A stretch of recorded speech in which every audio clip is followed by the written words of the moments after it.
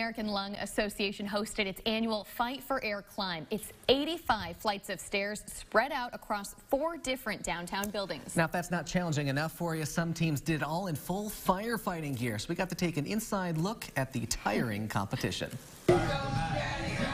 The Fight for Air climb here in Des Moines is actually the 5th largest Fight for Air climb in the country, which I think is a big testament to Des Moines and how people come out and support the causes in our community. So we have over 1,300 climbers registered, over 180 teams registered to climb with us today. We have some climbers who have done it every single year since we started 16 years ago.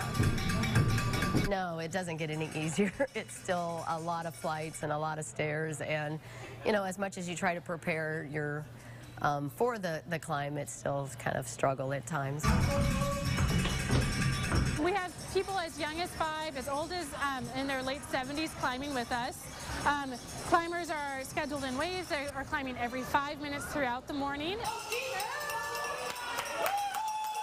So I want to be able to do it for those folks that can't, and hopefully raise enough money so that we can take care of this.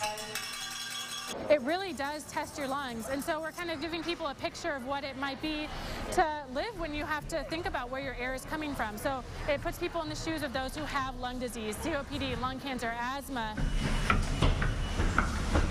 I just want to take one step at a time and finish. And of course, the goal of today's event was to raise $350,000. And these events take place all over the country, but this was the only one scheduled for the weekend.